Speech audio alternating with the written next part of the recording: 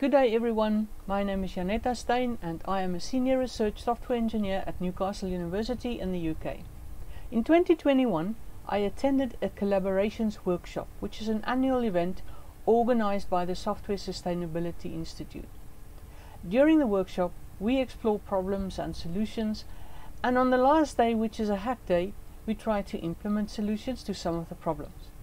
This is how Carpentries Offline got started. The problem we faced was how to run Carpentries workshops in areas where there is limited or no internet access. And this is what we came up with. And by the way, we won the Hack Day first prize, and a few months later I was awarded an SSI fellowship to develop the project further. To start with a bit of background. Raspberry Pis are credit card sized computers that were originally developed for educational purposes.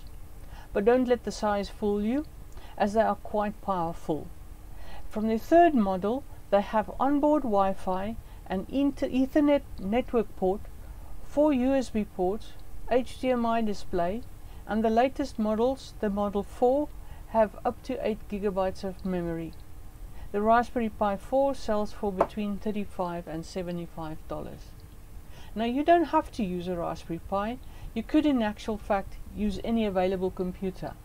But we are focusing on the Pi because they allow us to package everything that you will need to run a workshop on less than a 16 GB micro SD card. All you as an instructor will need to do is to download a somewhat biggish file, about 5 GB from the internet, and write it to an SD card, put the SD card into the Pi, and you are ready to go. You can now stick the Raspberry Pi in your pocket and run a workshop just about anywhere.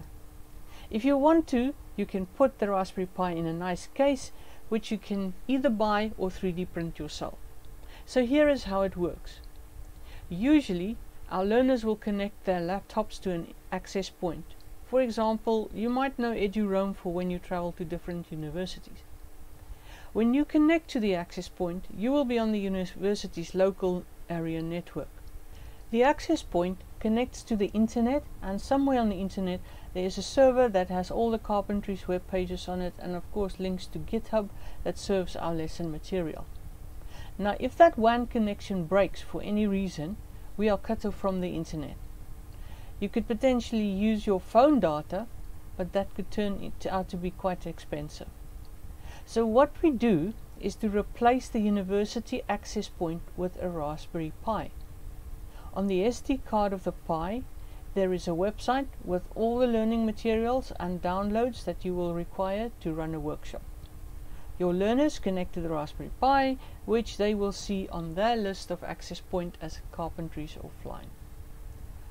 Once connected, they can then navigate to Carpentries Offline homepage, where there are links to all the software and learning materials. If you are interested in a project, either to use or to help develop it, please do get in touch with us. We have monthly meetings, a Slack channel, and a Git repository with all the scripts required to create an SD card image. We also have a website that needs a lot of work, and that is a hint for any designers out there to come and help us. I am working on an instructor's onboarding lesson, which will be available in the incubator, and that is to help instructors get familiar with the Carpentries Offline technology and how to use it during a workshop. Thank you very much all for listening. I hope I'll be seeing some of you at our next meeting.